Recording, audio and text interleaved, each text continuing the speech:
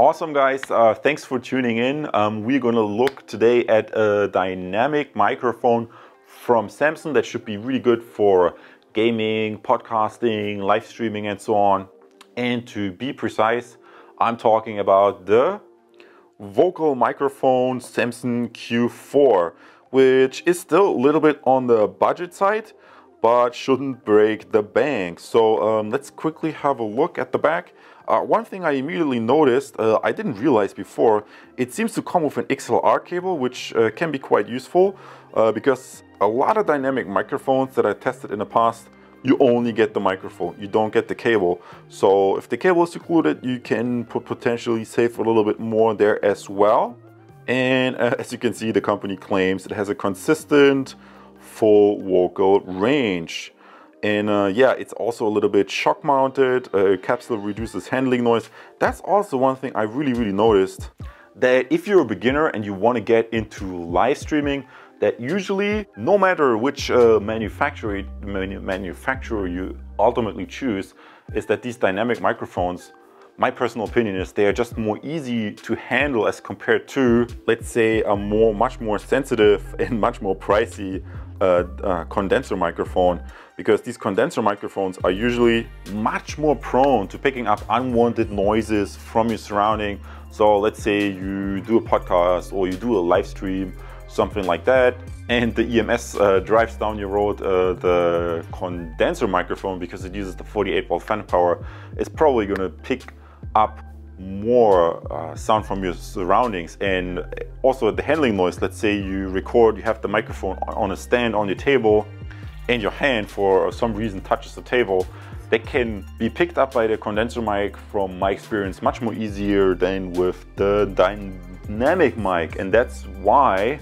I usually think these dynamic mics are easier for beginners. So, but obviously it's not a USB mic, so we gotta connect it to some sort of USB audio interface. And I've picked a really also budget-friendly, but still very interesting audio interface, because it's a USB audio interface with a microphone input, the phantom power, but it has a tube. So that should really create a really warm sound when recording your voice. Because one viewer recently asked me, oh, I have one microphone that you tested and I've connected it to some other interface or I don't know, and it doesn't sound exactly the same way. What can I do to get the nice sound that you have? And because usually I always use the Shure SM58, which is just more pricey than one or these other dynamic budget mics. I use this and then I compare it with an even pricier preamp. So not everybody can buy this pricier mic and the pricier preamp. So that's why today I have tried to copy my usual setup that I just showed you, just in a little bit more budget way, because this is a tube preamp as well. And this is a dynamic mic as well. I mean, the Shure is a dynamic mic and the Samson Q4 is a dynamic mic. So let's just test this that way. That concludes the introductory part. Next up is the unboxing. I'm going to show you what's inside the package, give you a few close-up shots of the Samson Q4. And then in part 3, the most interesting part, we're going to run through some sound tests and see what kind of nice warm sound we can create with this mic and this audio interface for your podcasting or live stream. And then in part 4, I'm going to do a little bit of a summary and conclusion and compare the budget setup against my usual, a little bit more pricey setup. And I'm really curious to see how budget setup performs against pricey setup. Have I spent too much money or not? So guys, let's get rolling with the unboxing. I'm excited to have you here. Let's get started. Let's have a quick look at this really budget-friendly entry-level mic. That's what this tutorial is supposed to be about. And as I pointed out earlier, this big saving, I think, that you can get from the Samson Q4 is that it comes bundled with one of these XLR cables. And that also seems to be quite long, so you shouldn't be, at least in my case, I'm always recording at my desk, so I'm not going to run out of cable. In fact, that would be, for my scenario, even a little bit too long. But the companies, I think they have to strike a balance, because if you put that on a big stand, then obviously you want to have a little bit longer cable.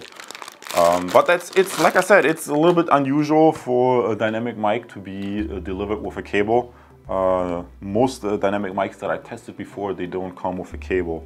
So let's have a closer look at the Samson Q4, and as you can see, it comes with an on-off switch that can be quite handy if you're somewhere on a stage or you're doing an interview or a podcast. You can just switch this on and off. I mean live stream. You can switch it physically on and off, so you don't transmit some signals accidentally. And yeah, it's an XLR mic, and that's one thing I want to point out, that I have seen a lot of people who start out, they tend to gravitate, at least that's my impression, to USB microphones instead of XLR microphones. And yes, on the one hand, it's kind of super easy.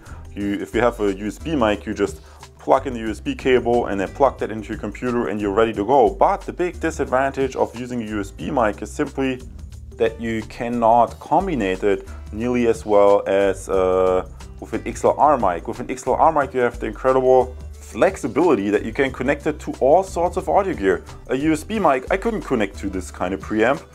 Granted, this is a little bit more pricier preamp, but if you keep in mind that, let's say you get a dynamic microphone, then that with XLR you can get an entry-level mic and an entry-level USB audio interface, and then, for example, you connect it with a high-quality cable. This is a high-quality cable that I have. It's not the included one. It's a summer cable made in Germany. You just connect the budget mic to a budget interface. Maybe at some point you upgrade the mic. You have still a second backup mic, but now you have a quality mic. Or you keep the budget mic, and instead of continuing to use it with the budget interface, you get a more quality interface. So basically it's like plug and play. Cheap mic, cheap interface. Cheap mic, expensive interface. Expensive interface, cheap mic, or more expensive mic. And obviously you can also put other equipment in the middle. For example, you could have the mic, a preamp, and then an audio interface of your choice. And this flexibility, from my experience, is something I really enjoy. I just really enjoy mix and match, try different combinations. For example, if you had the tube preamp in the middle between your mic and your interface, you could, even in the tube preamp, most tube preamps, you can change the tube. So for example, I have this Russian tube. You could get a Chinese one or European one, doesn't really matter. I think this Russian tube is kind of, I just found that it's funny. Yeah, obviously if the signal goes through here and then an interface, you can create totally different sounds and modify it with different tubes and so on and so forth. And that is something that's just not possible if you're just using a USB mic. Think about it. If it's a USB mic, it has to do all the analog to digital conversion directly in the mic and then send it to your computer. It only has very, very tiny space. If I, for example, show you my trusty little Firewire audio interface, do you see how much space is in that interface? It has huge space to put a big chip for audio, analog to digital conversion. There's lots of stuff that fits in here. And even if you think about a cheap audio interface, might only have a cheap audio analog to digital converter, and an expensive one has a higher, more quality analog to digital converter.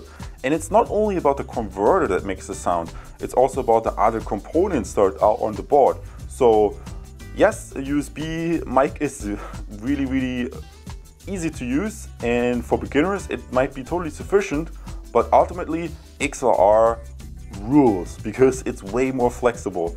And also you can mix and match different components. So guys, before I geek out any further, there's also a carrying bag for your mic. It's very thin, but it's gonna do the job. So let's go to a test setup, and in the test setup maybe we try the mic with the expensive cable and this cheaper cable that was included. Maybe we're gonna hear its sound difference even by switching out the cable.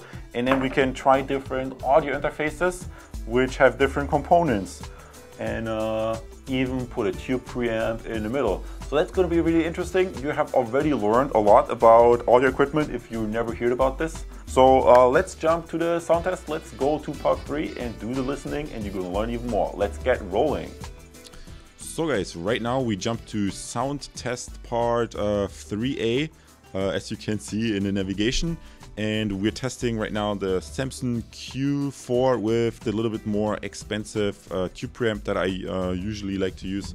We're gonna switch to the budget one in a minute. I just wanted to start with the more expensive one. And yeah, guys, I'm really super curious how this sounds. What do you think? The Samson Q4 had this really long cable included, which I'm not using right now because that would create like this huge cable pile on my desk. So what I did instead, I just connected the Samson Q4 with a shorter cable to my preamp. In total, because of that, in total we use like 3 components. The budget mic and the cable goes to the preamp, and then from the preamp the signal gets amplified and goes out into my old FireWire interface, which I showed you just a second ago. I just disassembled the FireWire interface and talked a little bit about how the audio components, the different components, can affect the sound, because the viewer wanted to know how does he get a nice sounding result for his podcasting and live stream and so on. So and to prove that, what we're going to do right now, as you can see, the signal gets amplified here. I had to turn the volume up pretty high, but that's normal with the dynamic microphones. So why don't we jump to sound test part 3B and test the same mic with the budget tube preamp / USB interface hybrid. So that's going to be up next, because I'm pretty sure that while the more expensive components with this cheap mic create a good sound, the budget preamp will do about the same. It might not sound exactly similar, but it will be pretty damn close, and that's what we are counting for. So let's jump to part 3B and test the budget mic with the budget interface. So guys, we are still listening to the Samson Q4 dynamic microphone, and as you can see in the navigation, I think it's over there, we jumped to sound test 3B, and I switched out the interface. Now I'm using 2 components only, just the mic and this hybrid tube preamp / USB audio interface, which I think is a really cool invention to have both USB interface and preamp in one, because usually I always have to deal with the audio interface and the preamp being separate, which on my desk always creates a lot of clutter. And if you just have one device, obviously it streamlines it, and your desk looks a little bit more organized, which I think is always a nice thing. If things are organized, maybe that gets the creative juices flowing a little bit more if you work in a very nice, orderly environment. Or maybe that's also just a German mindset. Maybe some people like it chaotic. In any case, you can use these preamps or USB audio interfaces with dynamic mics as well as condenser mics. If that would be a condenser mic, I would have to engage the phantom power, and because the condenser mic is way more sensitive, I would put it on 11 o'clock position. But since it's a dynamic microphone, obviously there is no condenser phantom power.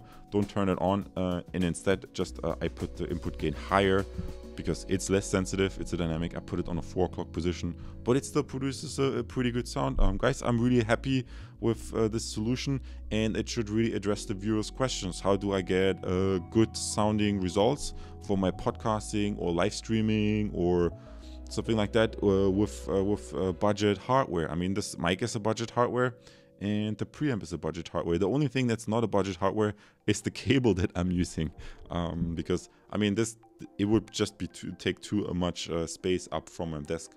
But the included cable should work perfectly fine as well. So guys, this concludes the sound test of the Samson Q4. You have seen that it can produce pretty good results, both with a more expensive interface as well as a budget interface. And something like you see right now for people, a budget mic and budget interface, that is really one of my secret combinations that you might want to consider when picking a mic audio interface combo for podcasting or live streaming. As you have seen, even the budget solution produces good results. So let's jump to part 4, the summary and conclusion part. So guys, this concludes the product review and sound test of the Samson Q4 dynamic microphone. In part 2, I showed you a few close-up shots of the mic itself, And then in part 3 we did a thorough listening test with 2 different pieces of audio gear. Both were tube preamps, and as you can see, I didn't use that tube, but I used the stock tubes of both of these devices. And to my surprise, the more expensive one and the more affordable one both performed surprisingly well with these 2 audio interfaces. Granted, I didn't use the supply cable. That was also a special thing I noticed. Most microphones that I saw, they didn't came with a separate cable, XLR cable. So I used a little bit more high quality cable there. But otherwise, it really goes to show you can work with both interfaces really well. And probably even if you don't have the tube preamp, even if you just have a normal USB audio interface, that's also going to work very fine. Except that I did the tube preamp review because the viewer asked for, I want that nice warm sound. So that's what my recommendation is. If you want to have a little bit more flexibility or this nice warm sound, instead of just taking a USB mic, check out these XLR microphones, and maybe, just maybe, compare them with some sort of tube preamp / hybrid interface.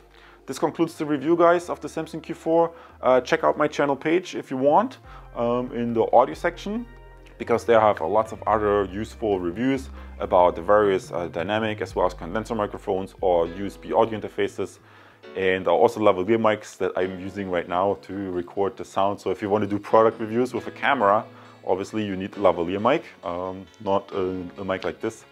And otherwise, this is more for stationary use at home, let's say podcasting and live streaming.